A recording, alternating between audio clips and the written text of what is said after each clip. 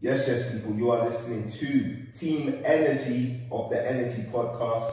I am Troy Banxz, TROYBANXZ, aka Mr. Goodness, here with student of life himself, Bawo. Yes, sir. Boy, today's topic, you are what you eat. How do you see yourself? How did you see yourself? And how do you see yourself now? Mad topic. Yeah. Mad topic. Where to begin? Let's go back to childhood. How did you see yourself during childhood? When you looked in the mirror? What age group? They say there's 3 stages of development. So there's 4 years old, 9 years old, and then your early teens, and then I guess now. But I remember 4 to 9 years old. How much? Let's go with Just say end of primary school, start secondary. So think about graduating or finishing primary school at the top of your year group or top of the school, and then going into the big wide world that is secondary school. Or is it middle school in America? Are you thinking? Because first I went to primary school in Nigeria, in Lagos. Called Lagos Preparatory School. Yeah. And man, that was an experience, a very close-knit group of people I surrounded myself with, and Nigerian teachers are funny, you know. Yeah. Like, I didn't experience the cane or anything, but they get angry, man, real quick. You know that? Like, quick, like that. Yeah. To 5 hours, it's like, overall, I was very to myself in class, and yeah, man, and how did I see myself? Yeah, man, I was like in my own little bubble, in my own little world. You know, when you're younger, as how it's described in adulthood is having that continuing to cultivate that inner child that you have.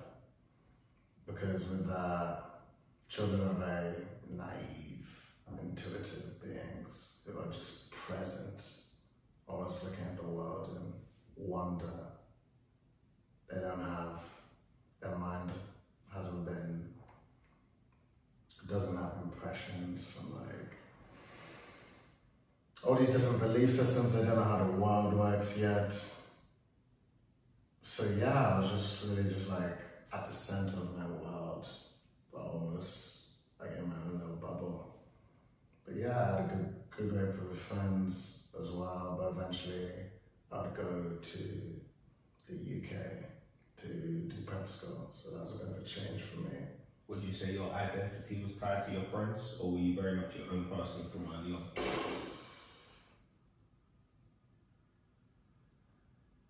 Yeah, I think in the beginning it was very much tied to my friends, because I remember changing when I went to UK. I went to a prep school called Hill, based in Newbury. Basically an all-white school. One of my cousins ended up going there. Shout out Mira. But yeah, it was going from all that, a fully Nigerian school, mixed, to an all-boys white school, basically. And that, I was just like, right, this is a completely different culture change. Yeah. So a lot of my identity was tied to my friend, because I did feel that sense of homesickness. But you know, when you're like 12, 11. Yeah. And it was just a new experience for me. I remember Mum was crying. On the day she let me go, she's like, oh, you're going to the country first time, not with him. But it's just like, Pops being strong, macho, silent face, powerful. But yeah, no sign of weakness. It was mad because I feel like to immerse myself in that new environment and make new friends. So I go back, that's when I really had to get out of my comfort zone and start developing social skills on another level, because these are like completely different culture changed. Okay. Yeah. I see. So, what was the spark that made you develop the skills? Was it trial by fire, or was did you actively? Had to survive. Or you're just gonna be like just chilling in complete solitude. You know, in school it's all about cultivating those friends, having those meaningful relationships as you get older. So you became more extroverted, would you say? Yeah, I definitely became more extroverted. At the UK school? Yeah, at the prep school in Newbury. Yeah. Okay. Yeah, I started. Yeah, pretty much. Yeah, that's all I got to say on that. Fair. What about physical characteristics? Did you change your look? Did you change your sense of style? Well, there was there was a uniform. Yeah. It was like, yeah. Did you have the different ties? Just like, we had different ties yeah. From the head and shame, you're just thinking you just look at the cringe. Your face just cringes when you think about the uniform you have to put on. Stop it. And the sense of order that was going on compared to university that goes on now, it's just free for all. We had the deadest uniforms in the first. Where did you go to school? So I went to school at Ravensbourne. Yeah. So I went to been all around the place. So I was homeschooled for a little bit when I went up to America. I stayed during primary school. I went to a couple of places like Hallsdown, stayed at Raglan Primary School for a week. Then I finally settled in Hayes Primary School. Great school. Really enjoyed that experience. Then I ended up in secondary going to the Ravensbourne School, which was a slightly different change. And when I finally went to sixth form, I went to Hayes again. And it was kind of the difference between primary school. It was more so, like you said, you're like a black boy in a white crowd, especially growing up.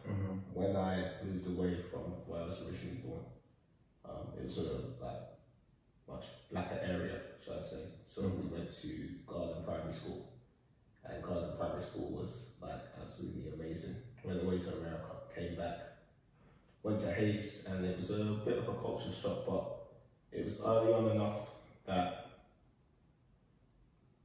you felt you could integrate, and you felt that you were more so accepted. Everyone was just a big group of friends, as within primary school.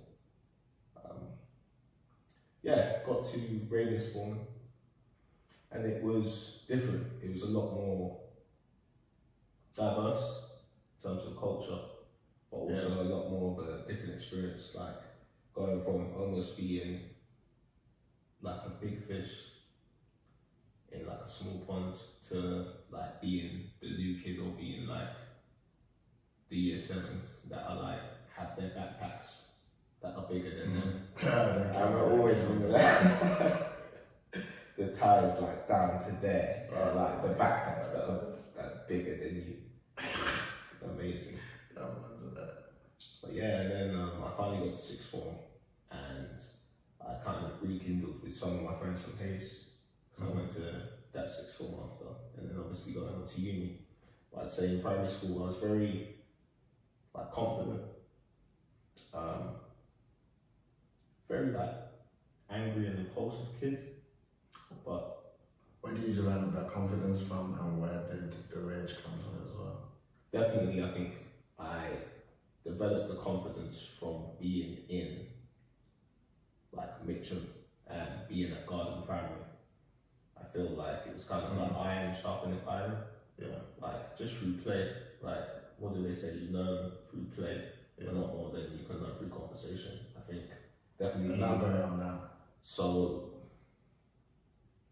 there's only so much you can learn through self-development, I feel or through theory.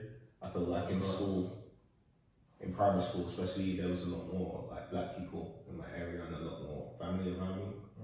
I feel through play, it was just everyone would do karate, or everyone would stay after school and hang out at each other's houses and stuff.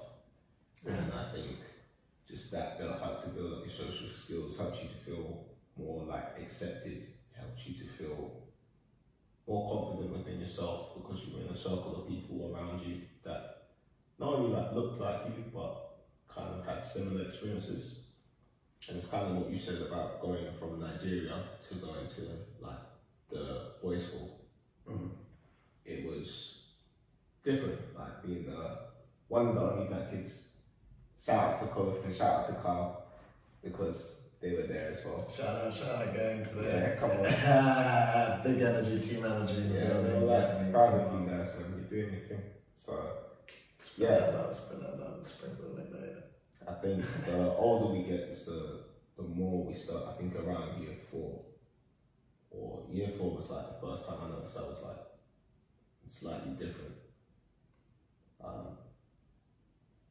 But like still, like I said, primary school, everyone was more so like loving and embracing and accepting of each other. It was kind of like you said about that childhood naivety. Like we all just saw each other as a big group of friends and like didn't see each other as any different. What did you learn from being in solitude? What did you learn from being in solitude versus being in the groups of your friends? Were there times at school where you had a lot of time to yourself, or were there times? Secondary school, I became a lot more introverted. Yeah. A lot more introverted. I think, number 1, I found music, but number 2, I think the experience of going from different place to place and all my friends kind of going to the other school, kind of being the new kid again. I feel like that's where I kind of found my passion, but also I felt secondary school's character building, isn't it? So yeah, I think I became a lot more introverted. I used to stay in the music block quite a lot and just do my thing. And I think that's where I learned about myself in solitude. So music became the catharsis, but also you miss out on conversational skills of like going outside during break times or going outside during lunch times and just having that bond and just like developing those social skills and stuff. How did music change the essence of who you are? Massively. Because I know you now, Troy, for about 6 months at university. I know something music is almost like it's a part of your soul. It's a part of your living being. It's your core essence. It's like you described it to me in past conversations as it's something. The one thing that's better than sex. Yo, funny this guy. Yeah, no, I live and breathe it. Yeah. I live and breathe it, and I think just discovering music. I used to, ironically, year 2, I used to play trombone, and the instrument was bigger than me. They used to do a free. Well, like the backpack was bigger than you as well. Yeah, like the backpack was bigger than me as well. But going into music, I think around year 8, that's when I started really getting into it and really like honing into my craft. But what was about it that made you that spark inside of you? Because it's that connection. What was it? It's a universal language that everyone can understand. I could be speaking in Portuguese. I could be speaking in Swahili. If you feel it, you feel it. And I think that was the beauty of music, is that it could convey emotions, it can convey thoughts and feelings that no conversation or no words ever could. You know, they say a picture paints 1,000 words. Yeah. With music, it was almost like music could communicate 1,000 emotions, 1,000 conversations that you never even like would say to a person on a regular basis. So if you could have a conversation with the person who invented music, who I have no idea who it is, I have no knowledge about that, what would you say to them? The person who played the first instrument.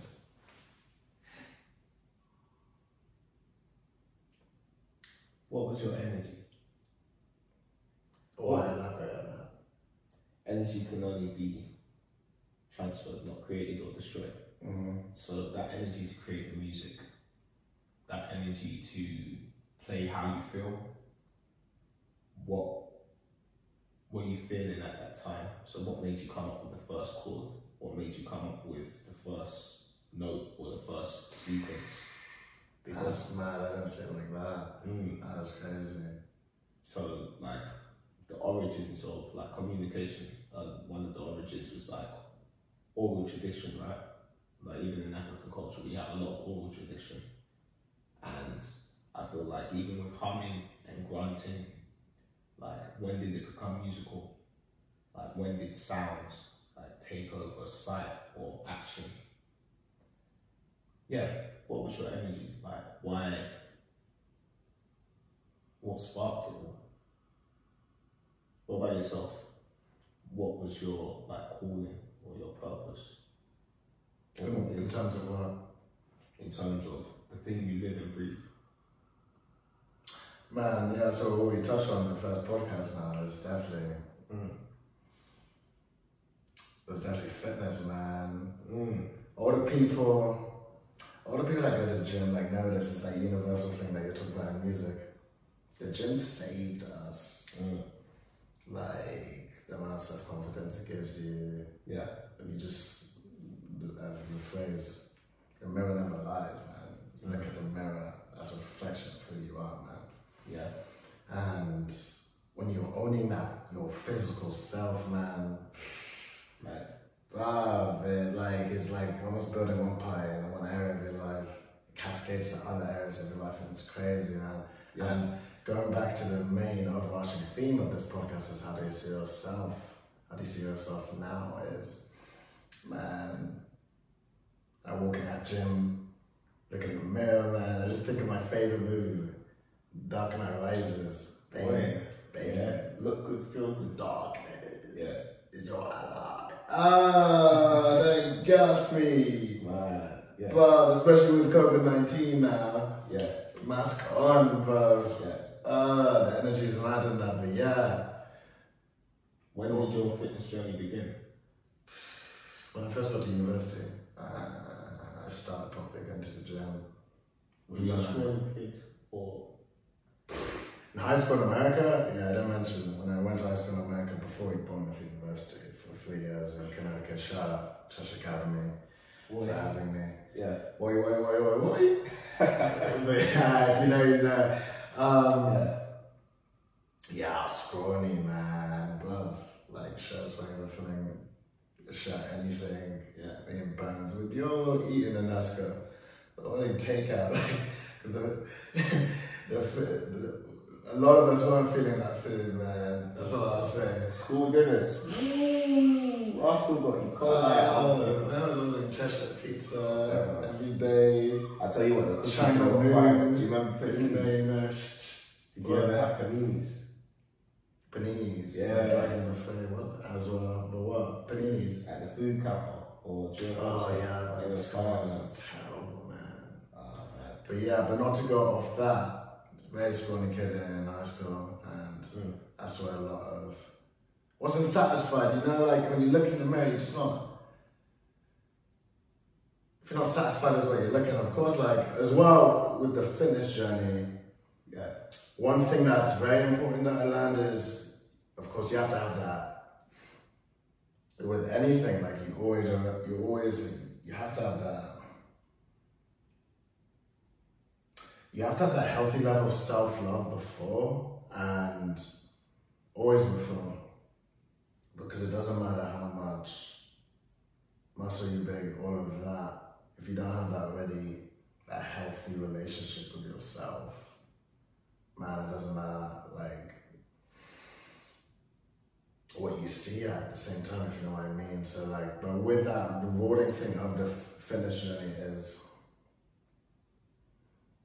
physical conveyance of results there and then, 3 months, 6 months, delayed gratification, and it goes back to show you, man, it's mad.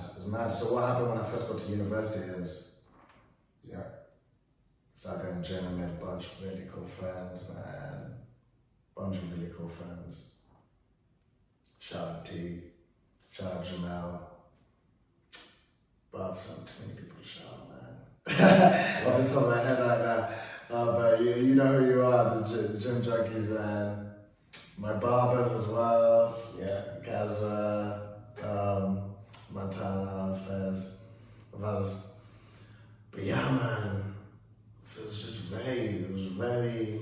You could see your progress. I was very. My first year, I wasn't as consistent as I wanted to be. Yeah. And second year, I went crazy. Like, I started waking up at 5 a.m. and cycling all the way from Winton to town, 20 minutes. And it was almost the best feeling in the world because the whole world was asleep, man. Well, at that time, it's just the birds chirping and the gym's empty and you're just in the sanctuary. That's what all of us think of the gym, man. Yeah, it's a sanctuary. That's why when COVID happened, boy, ropes. Yeah. A lot of people lost that sense of routine because gym gave them that. Especially if like you start your exercise, it's your first thing you do.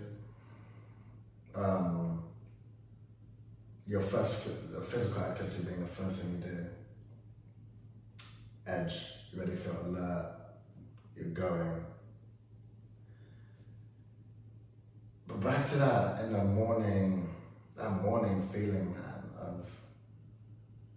You started the day off right. Started the day off right, but man, it's just like that solitude, the whole world's asleep. It's like Kevin Hart said this, you have that, you feel like you have that edge over others. Not in like a pedestal type kind of way, like using other people's stepping stones, but as just getting after, man, you're doing your own thing, you're on your own lane. But yeah, that was the dope part of it. And then, as always, if you're not remaining consistent with something, you fall off, and the gym is a very good indicator because what happens, summer comes, people start partying, all of that. The FOMO comes, especially as we were talking about the identity, being built on friends earlier growing up and undoing that conditioning and learning more to be more comfortable alone. You start wondering like, oh, I'm missing out, I'm going to tie in, but it's like, it's having that self-control to say, okay, I'm going to do this, work hard, play hard. Yeah. But it's like so easy to let yourself go and as not to go off a tangent. Gym is that physical conveyance of, hey, there's a phrase saying your body is the physical manifestation of your will. Yeah. So how you're imposing your will on reality, it's your, even billboard as we talked about in the first podcast, Arnold Schwarzenegger said, good body is one thing you can't fake. 100%. And I remember, I remember in first year as well. So my uncle would take me to the gym, and he'd wake me up at like 6 o'clock, and it was the same. Like there were some parties and some events you miss out on, but it was that sort of feeling that you're working on yourself and you're getting up early. It felt like you were on your grind, or like you were becoming better because of that sense of discipline and that sense of sacrifice in a sense. Like it's almost respectable seeing all the early, like the regulars that would be in earlier than you and would be like just doing their thing, and like they'd be helpful and they show you the different workouts. And I think there was something about working out with older people. Like I couldn't lift weights, but I was the scrawniest kid in the world, man.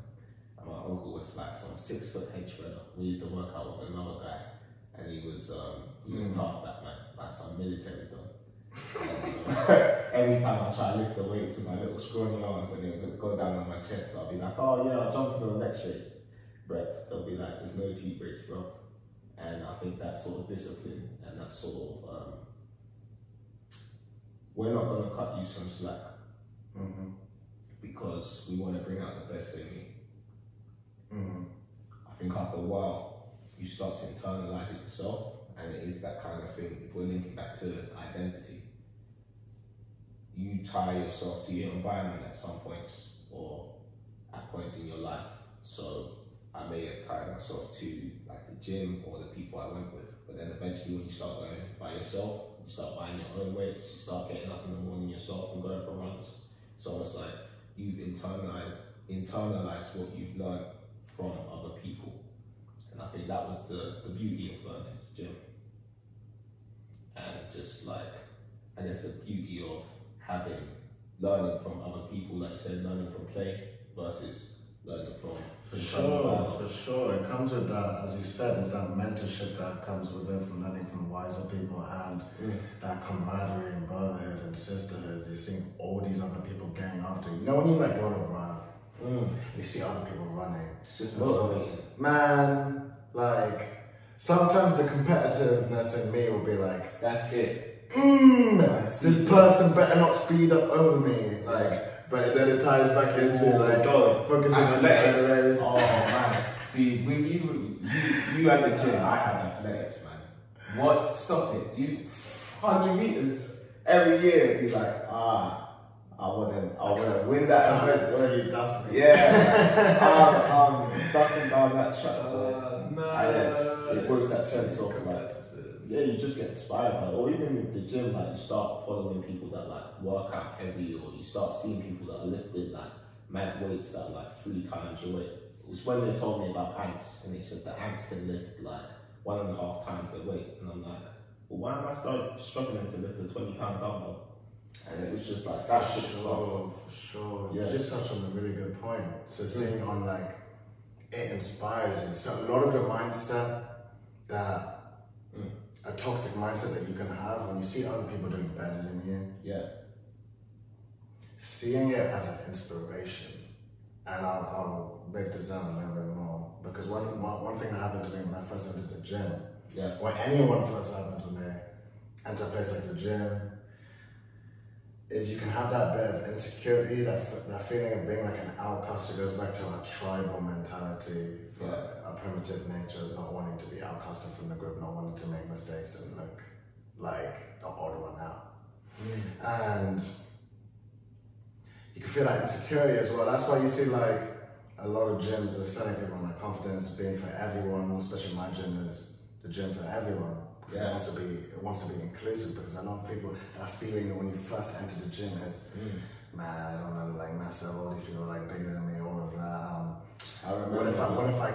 What if I can't put the weight back on correctly? What if I don't know how to use a machine? Trying to get the big dumbbells. Yeah. They used to have them like little tips. So you have the little pee-wee system one, and then you'd have to puff like 20, 30 once, and it'd be like, the other one is legs. That's why legs became my favorite. We used to do legs on Mondays, and I used to hate it at first because number one, it was brutal and it felt like you couldn't walk up the stairs.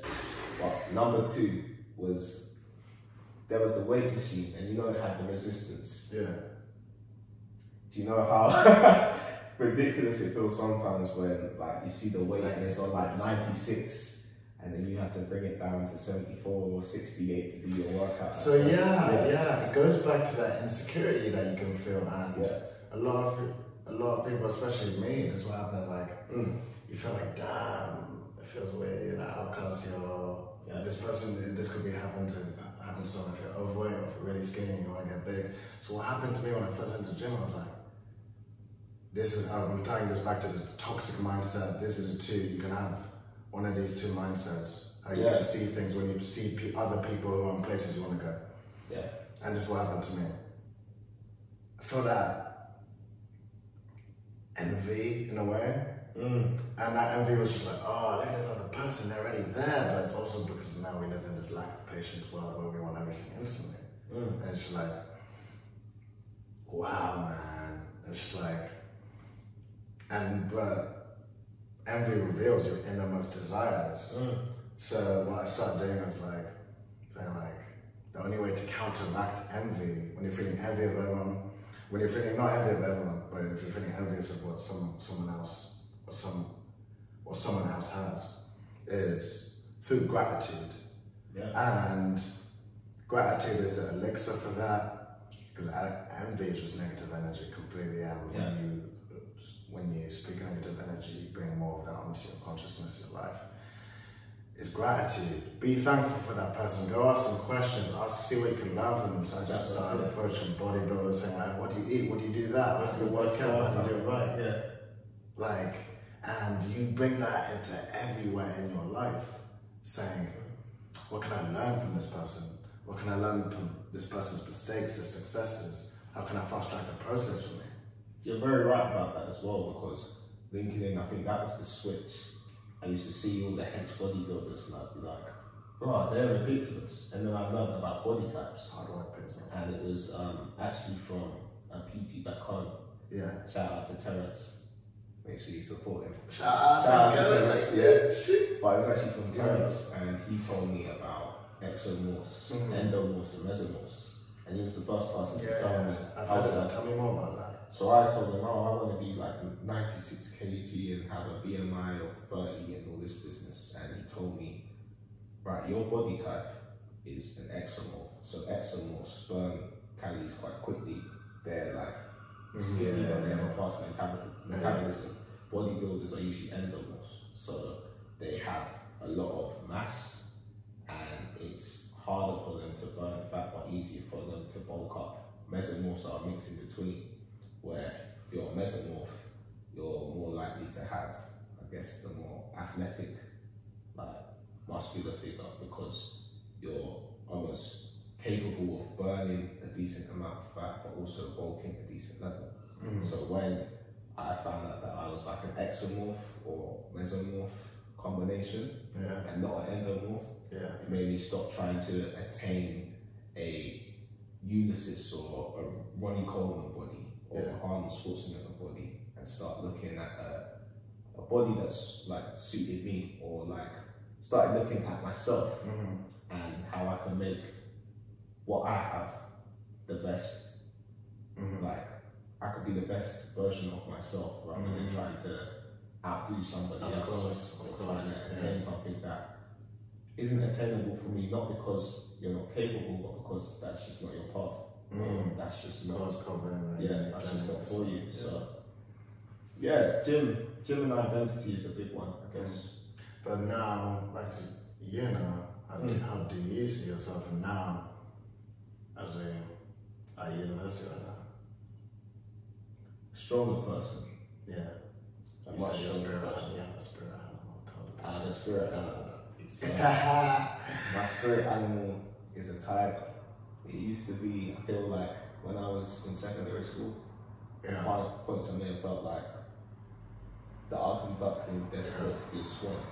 But I feel like now, the tiger's strength comes from itself, or internal. So a lion is strong, and a lion's strength comes from its pride. But I think I resonate with the tiger as well, because even though like having company and having your audience and having your tribe is great, you can also have that internal strength from within. So it's kind of like what Kano says about P's and Q's. Who? Kano. I haven't listened to much of his music today. But I just know from Top Boy, obviously. Is that Sully? Sully. He says, even on my own twos, that's the difference between me and you. And that's how I see like a tiger. It's like, even on its ones, like even if it's by itself in the wild, like it still has its own strength and it still has its own capability. And that's not to say you don't need people, because it's always great to have people, but having that internal strength within yourself to get whatever you need to get done without external motivation, I think that's inspiring to me. So I feel like that's why the tiger became my spirit animal. What about yourself? I said Bane already. Bane? Yeah, but like in terms of animal, it's gotta be, I think it's gotta be more wolf now, because wolf is very symbolic. I think there's a lot of masculine men right now. It's a balance of having. So I'd say I'm an ambivert. Can you delve more into that? Introvert. Yeah. They gain their energy through probably more creative pursuits and just by being more to themselves. And extroverts, they gain more of their energy through association with other people, and they find more comfort in the group. Yeah. I don't have too much more knowledge to dive on about each one and their personality breakdowns. An ambivert is in the middle. They have introverted and extrovert qualities, So I'd say ambiverts gain their energy from being surrounded by like-minded individuals or other people in general, but they have to go charge up like a battery. I can connect with that. They have to get back and tap into the things they love by themselves, because after a while, the battery gets overcharged from being around too many other batteries. 100%. It's just like an iPhone. Yeah. Dies eventually if you use it too much. Yeah. You gotta recharge. Sometimes you gotta like go into your own cave and like find yourself for a little bit and then go back up. Yeah, man, but also just having like, there's a big quote. What's it saying?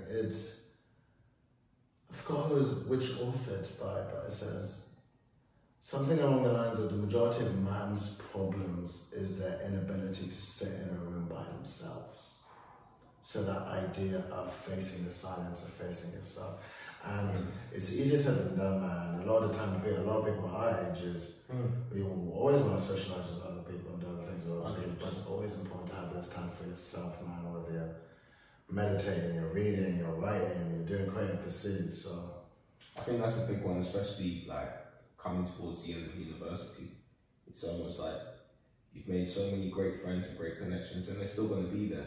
But it's almost feels like things have come full circle again in some senses. So some aspects, in the things I'm passionate about, like I feel like a tiger, and I feel like I don't need motivation to do the things I love. But in other senses, like social, it's like your identity or your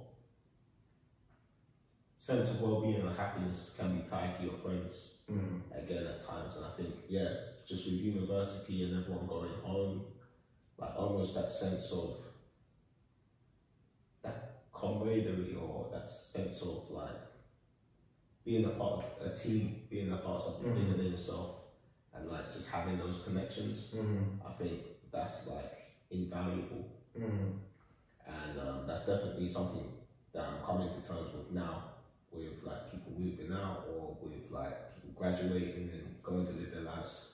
Like, I know they're still gonna be there, but it's almost that sense of, right, I've got to find myself and learn how to manage on my own again for a bit, or make those new connections. Of course, man, of course, but it's just like, it's so important to have that ability to be comfortable alone, man. Really is. I think it's a transitionary period every time. Like primary school, you got the last day of primary school, and everyone's signing each other. Of course, man, because we're so conditioned just from our upbringing, always being with other people, humans being social animals, 100%. to always be relying on the group. And when you were outcasted by the group, or when the group left, and you're on your own, that's why you have to fend for yourself. That's what it's like. The wolf has to be like, for me, it has to be my spirit animal, because the wolf is comfortable in packs, but it's also, man, it can hunt alone, man, have to. Yeah. Because it's like, you said it with that, the cognitive dissonance you feel. When you're leaving at the end of each graduation at school, it's like, we're doing this again. Signing shirts, and then you got prom, then you got leavers, and then now you got like graduation, and we've just like, jeez, Troy Banxz at prom, with the with the shades. You see, I was flexing. I used to have my little my 1 cut. I was flexing in that prom suit, boy, a little penguin suit with the purple shirt. Why? What were you rocking? Like a fresh bow tie, man. Sunglasses. It was cold, man. But you know the prom music, all of that. Them ones, Dead bees, man. But man, high school was fun. I had a lot of great memories from Connecticut. I met a lot of great people. Yeah, man. Good fun. Man. So are you excited about the future? What do you Gotta think? be, man. Gotta be. What do you think's in store for your personal growth as a person? Like, how do you think your identity is going to change in the working world or in the hustling world? Like, you being on your purpose and pouring yourselves into your passions. Like, yeah, what's next for Man, I think it's really just embodying that king mindset, that wolf mentality, man, being comfortable alone and leveraging your social assets. That's one of the big things about this energy podcast I'm so happy to start with. I can give back to people that have put me on in business as well, that have helped me with networking opportunities, that have helped me grow as a person, but also teach at the same time as I learn, because there's a quote by a philosopher called Seneca saying, men learn as they teach. Okay. And you learn, you're learning twice as you teach. So as I'm gaining experiences, something I can teach, something I can share with other people is very important. Knowledge that isn't shared is dead. Yeah. And that's a good quote. Knowledge that isn't shared is dead. Yeah, and you don't know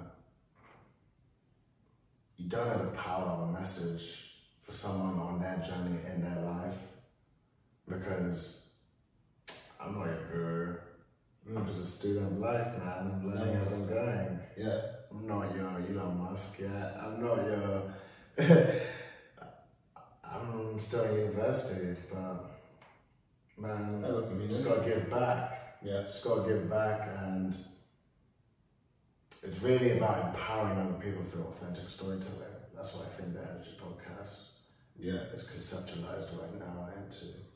And yeah, man, just looking forward to empowering other people, being more comfortable in my black essence after all the things that have gone on with Black Lives Matter in America, because we felt that with, and the rapes in Nigeria, and the hunger in Yemen.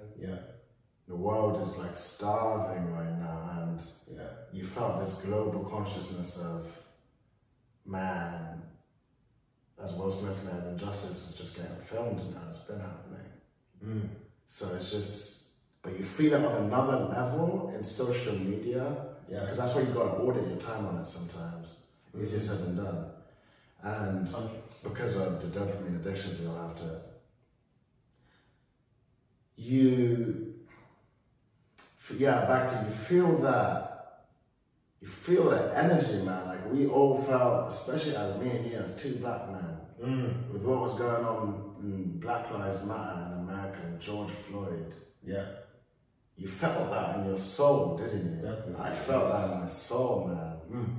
And it goes, go ahead.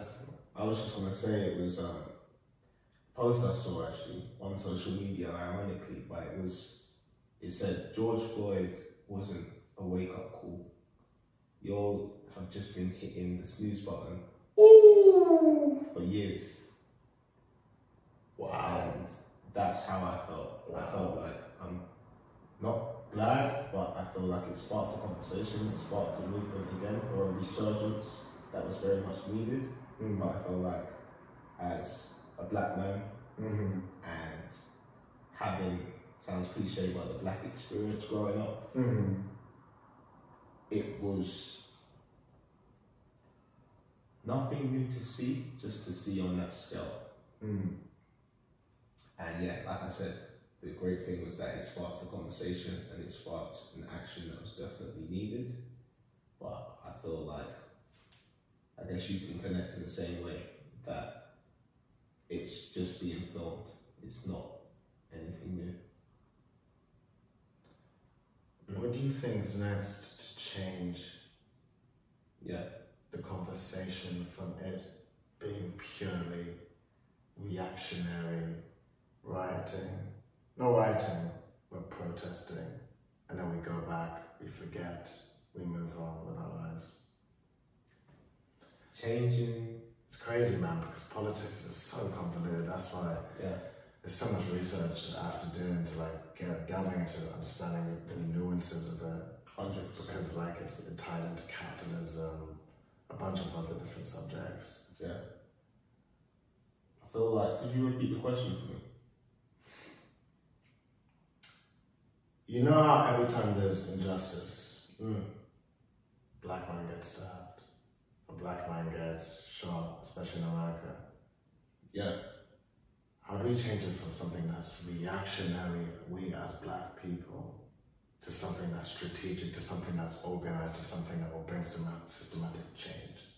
Because something right now is,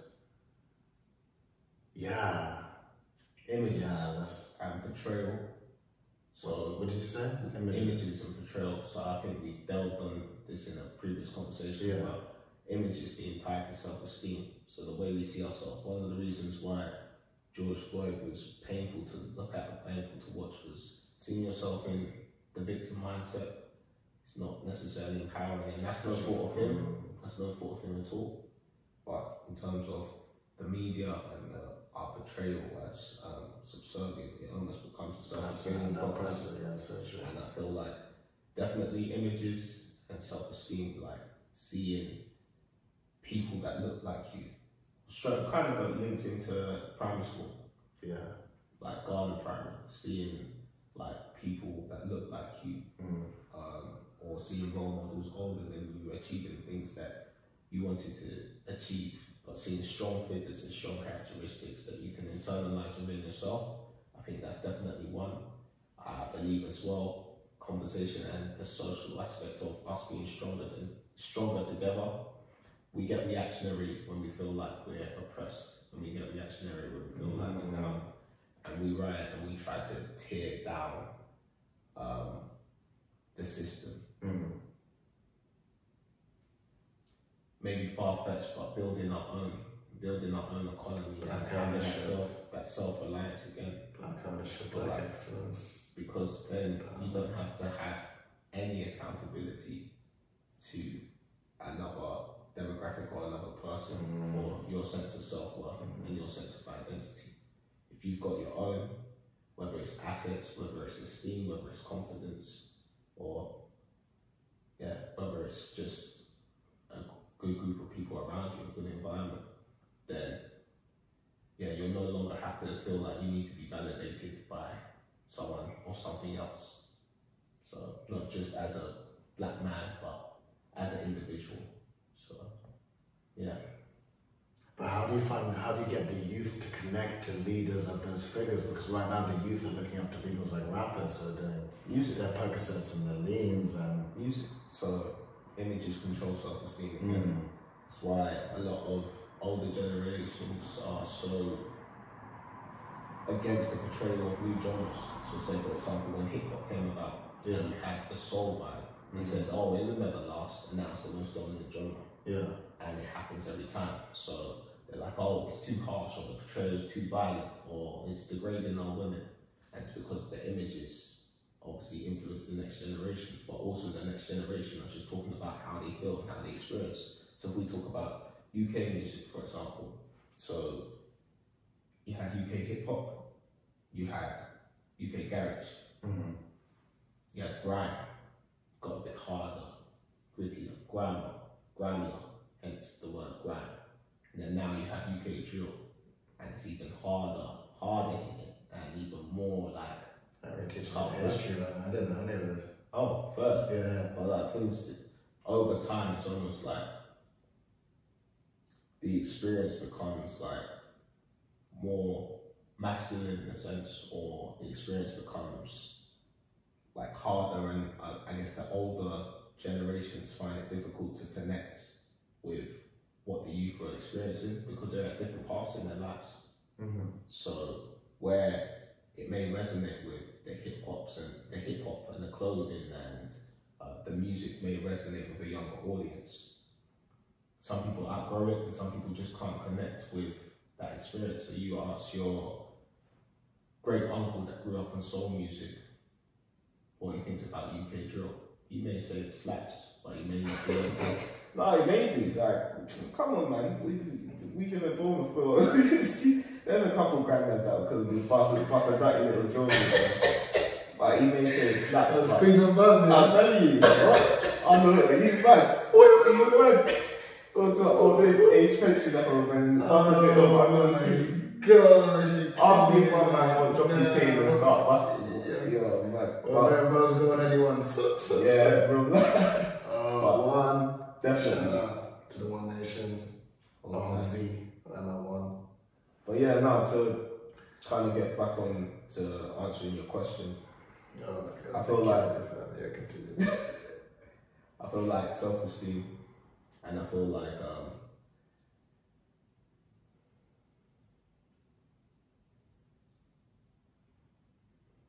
conversation between generations. Conversation between generations, but also the older we get, especially now graduating, I bet in 2 or 3 years we'll be a bit detached from like the music in the clubs. Yeah. Like it's almost like when you're out in first year, you're out every day and you're partying and you know all your tunes. And then when you get to third year or you get to final year, it's almost like,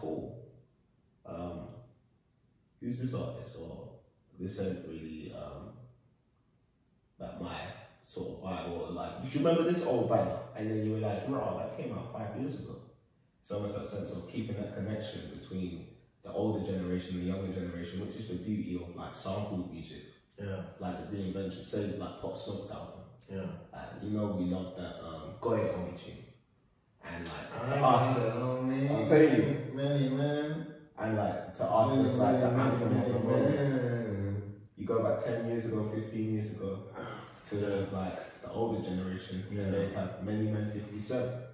And that's the beauty of like sampling and beauty of like DJing, is that you can kind of almost connect both generations together through the power of music, I guess. Yeah. What do you think when we get older? What are we playing at our weddings, man? What music? Are we bumping Pop Smoke and Joe? Yeah. No, I don't know. I might sneak in a little bit of Joe this year, a bit of Drinkle as well. But can you imagine that? No. Little Pop Smoke and Joe up and down. God, this is a bit Afrobeat, love. Yeah. I do pop. Love. I'll be busting champagne's gonna be everywhere. Yeah. The energy will be too mad for that. Yeah. Did you play Enjoy Yourself as the wedding dance? Yeah, come on. Jesus. Energy.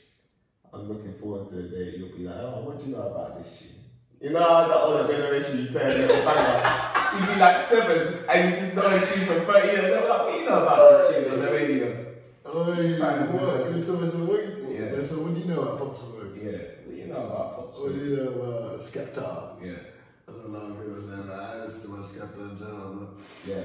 I'll say, yeah, man. Been a dope conversation, isn't it? 100%. Yeah. In closing, to go back to the original topic, how you see yourself now? Are you happy? Not happy. You gotta be happy with, of course, like your happiness is. In love with the process. Happiness is. Yes. How do I define happiness? Let me think on this one. I think it's cultivating an appreciation for the things money can't buy. And it's also being grounded. So some of the things money can't buy: character, time, family, knowledge. Well, it depends. Of course, you can about like that's general knowledge, but like specific knowledge from people's experiences. Yeah. Some of those things, but also silver spoon can't buy the wisdom of a hard-earned life. Same quote from the first podcast. That was mad. Yeah. But yeah, let me think about this a bit more. I think happiness is also cultivating an appreciation for the present. Because one thing Viktor Frankl said, Viktor Frankl is his story is remarkable, man. He was a psychiatrist who got imprisoned in a concentration camp during the Second World War. Yeah. So he was carrying out, he usually treated people with trauma, but he ended up living experiences of the most unimaginable experiences. Yeah. Imagine being in the concentration camps in the Second World War where, what's the name of the capos, the sergeants and, not sergeants, the capos were these, I think they were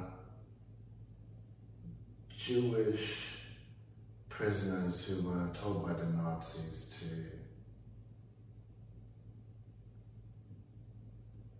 to be leaders, to be enforcers of the weaker Jewish people in the camp. And then you had obviously the brutalization by these Nazi leaders as well in the camps. So some of the experiences he went through, he talks about witnessing death every day and not knowing if it'll be you next. It's almost like you think of it like a war movie as well, where mortars are just going off everywhere like Jarhead, but it's like, this is like literally on like another unimaginable level. Yeah. They don't know where the next meal's coming.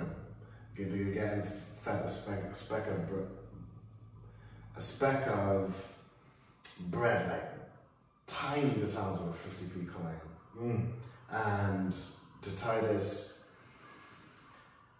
he said that the people who survived in the camps, whether it was for 3 years or 5 years, however long they were imprisoned, were the people who,